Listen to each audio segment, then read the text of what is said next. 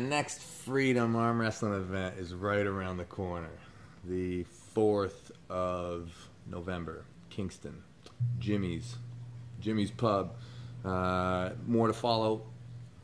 I wanted to kind of clarify the whole freedom idea, because a lot of people have been kind of going back and forth with it. You know, a little bit of resistance to the whole idea. I want to say a few things. I don't know if everybody's listened to the whole rule set, because it's probably kind of boring to work through that whole piece. But I'll just tell you really quickly what the core ideas of the whole freedom thing are.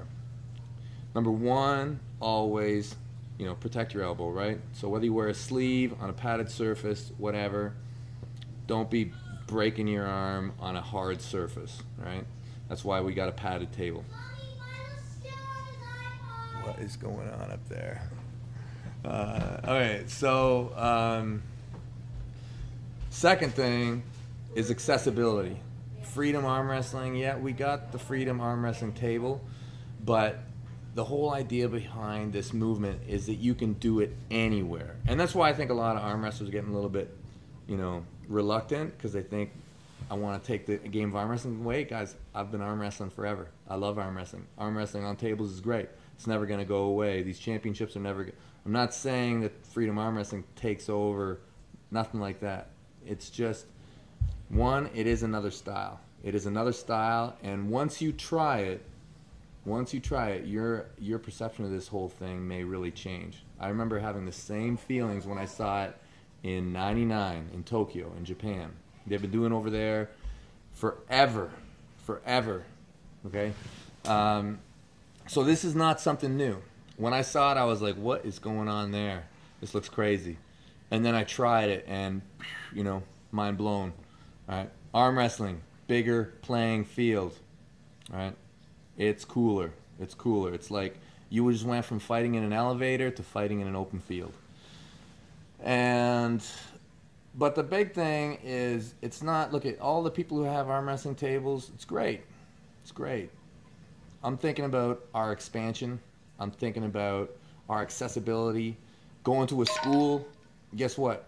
Freedom arm wrestling table on all the desks at school. Going to a bar.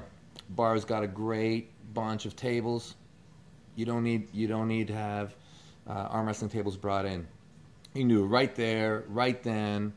And believe me, there's more ideas coming, so that you will be able to run these events that quickly and without the staff that you do right now, okay? I have ideas that I'm going to start to share on how we can make arm wrestling events happen like that, okay? Just instant.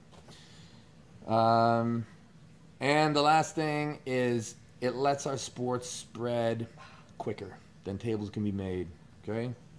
I don't know how many arm wrestling tables there are in China, India, Pakistan, Africa, but I'm guessing there aren't enough.